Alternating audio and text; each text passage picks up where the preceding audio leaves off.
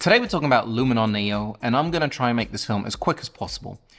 Luminar reached out to me, they're like, Phil, would you like to make a film? I'm like, sure, why not? I have used your program for the last 3.5 years. In fact, I did a film up there years ago. Obviously, it wasn't sponsored just because I like the application and I've used it for sky replacement and I've used it a lot for models. So I used to be a fashion and portrait photographer, and I used to spend ages editing photos, cleaning skin in Photoshop.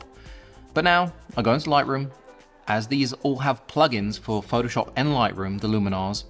You basically export it into Luminar, go into face, clean skin, get rid of, blemishes and stuff, automatically export them. And normally 100 photos takes me 2 to 3 minutes.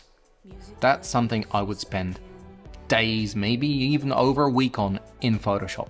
So this is a program that I've really come to love, and the brand new one, Luminar Neo, is it's that plus AI tools plus just so much more. It's really fantastic. So when Luminar reached out, I obviously said yes, that's great.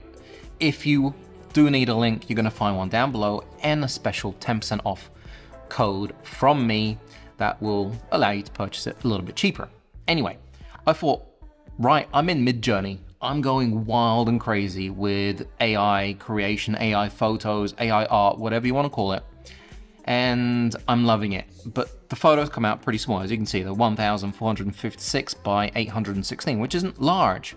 The great thing about this though is that you can pull one over to upscale down here, and you can do 2, 4, 6 times. So let's just do it twice. Press upscale, and it's going to upscale that photo for you. Now, if we look at the size, 2,912 by 1,632, it's already a larger photo, and it looks a lot better. And it's something I can go out and print now, because such a small photo I can't do much with. But this, it's been upscaled. That's fantastic that you do have that option. You also have HDR merge, so you can go up to 10 photos and HDR merge them, which is fantastic. Focus stacking. Up to 100 photos, focus stack. That's great for some people that do focus stacking in macro, for example. And if we go back to our photos in our catalog, I want to start with the portrait of my model, Gynoid. Now, if you go and Google Gynoid, you'll know what I'm talking about. This is her in Iceland with a little bit of snow in a white coat. It's very cold, and on the right-hand side, you have all your tools. And then if you go down, you're going to find portrait.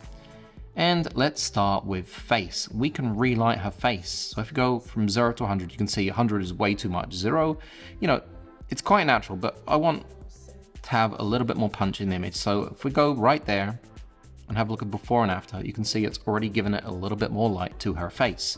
I do this when I'm editing model photos, which is, it's great, but I have a fake AI model right here, but she looks pretty real. I mean, even if we zoom in, look at her. I can see the eye here, may not be 100% perfect, but she looks pretty insane. Eyes, you can change the color of the iris, which doesn't look 100% natural, which is not, a look I'm going for. But say you want to go for cat.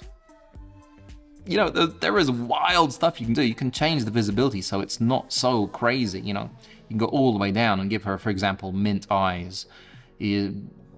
There is a lot of wild stuff we can do here. So let's give her, well, brown, maybe a little bit crazy. I think the green eyes will be nice. We can put a flare in.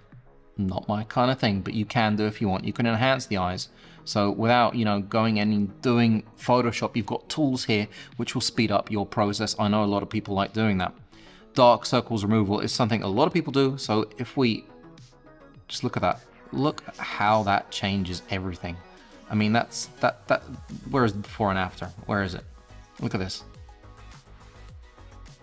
We've already done a lot to the image, right? And it's really quick. We can change the lip saturation. Her lips are already looking pretty damn good. We can darken them a bit, and we can go into skin. Skin is something that I use a lot. You can remove defects, so she doesn't have defects because she's an AI model and she's perfect.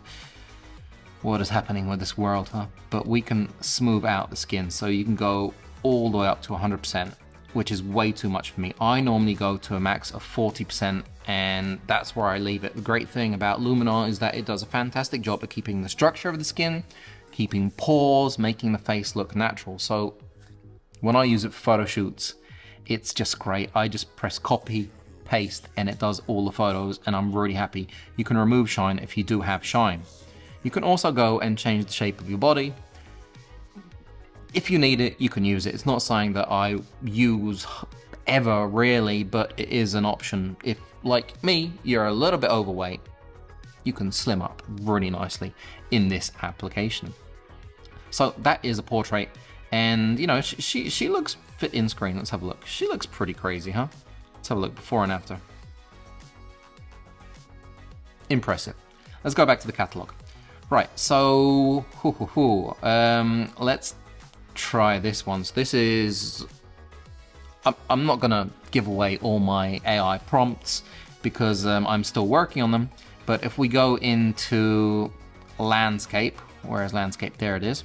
This is quite interesting because we can go into golden now and we can really get this image looking a little bit more, you know, gold, and you can dehaze it a bit, which is nice. It gives it a little bit more of a, you know, a cool look. We can add a vignette, so we can, you know, darken the edges a little bit just to give it a little bit more, you know, atmosphere.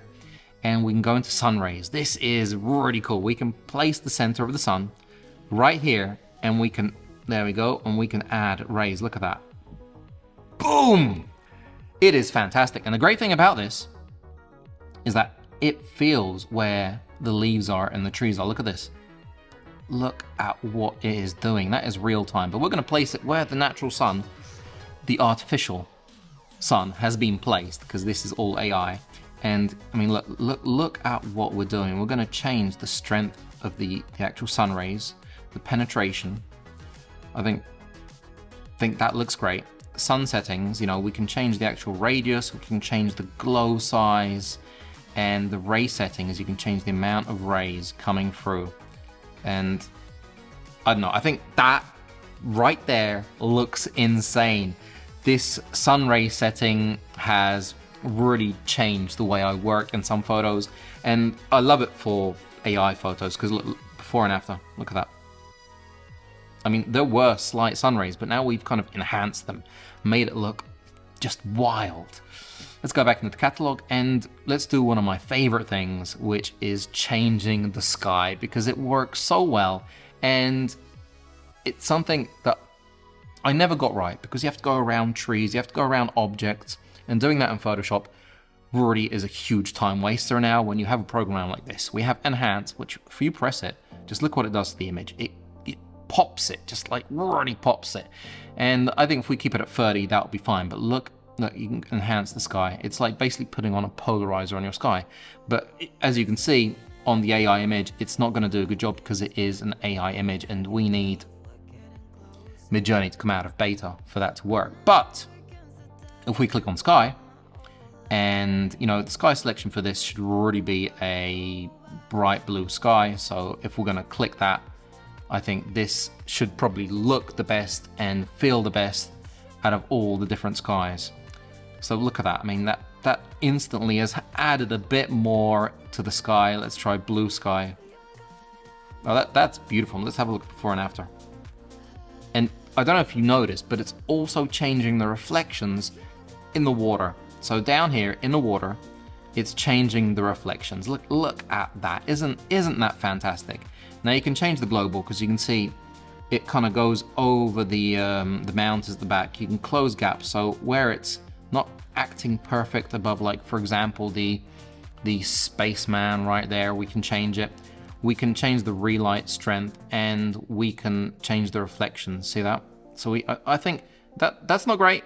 That's not great, but if we keep it at about 30, it looks really natural. So I mean, you can do, I mean, if you want, and you really want to go crazy, you can do, for example, dramatic sunset, and you can really change the look of your image. And right there, that is just, it's wild. And if we also close the sky and we go down to, where is it? Landscape, and we put golden IR up a little bit so everything feels a little bit more warm. Now let's have a look at it before and after. Just wow, it's really changed this artificial intelligence image, this AI created art from Midjourney, and it's given it a completely different look, which you can do because it's all AI. So we're changing AI in an AI editing program. That's just absolutely incredible. Now, I would like to do another sky replacement, for example, on one of my favorite shots, which is the pink spaceman in Lake Como. So if we do go and edit it, press sky, and you can even try something really crazy, which won't work because the reflections in the water will look really bad. So I mean, you can see straight away that just looks wrong.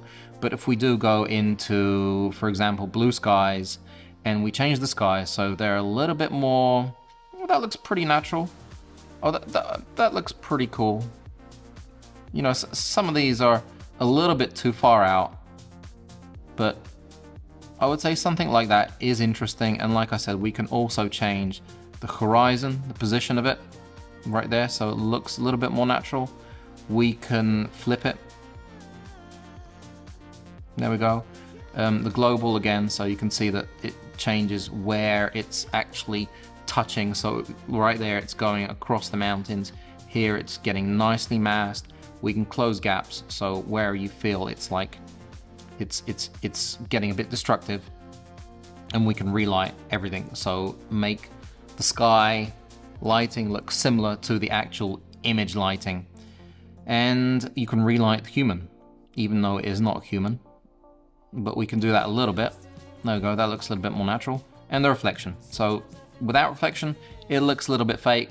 With full reflection, it's a little bit too much. But if we have it just around, say 40, 50, it looks really good. Let's have a look. So yeah, so we've instantly changed this AI image into something completely different. I'm gonna give you one last one, which, let's have a look. These cars. That's really wild. We can try super sharp. So for example, if we go into 200% and we press low, it is gonna do its AI thing. And it's now, let's have a look. It has enhanced it. You can see on the buildings, it is enhanced it. You can see on the cars, it has enhanced it.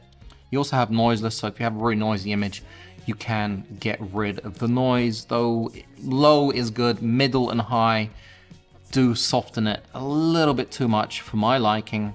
If we go into atmosphere, we can add, for example, fog, mist, and there you go, look at that. Isn't that crazy? Mist to the actual image. Let's fit it in screen and see what it does. See, it's kind of softened everything and given it this kind of misty look, which is actually pretty cool, and it adds to the look of the image. Now, if we go once more into where's landscape, there we go. Let's give it a whole nice golden hour kind of look. That's way too much. Right about there, dehaze it a bit, and that's already a nice change, which is really quick. I've been talking for a long time. This is 13, 14 minutes. Thank you to everybody. Fantastic. Thanks, Luminar. All the links are down below. 10% off with my special secret sauce code. If you did like my video, give it a like. If you haven't subscribed, make sure you do. And if you haven't, fun stuff. Editing AI in AI software. Mind blowing.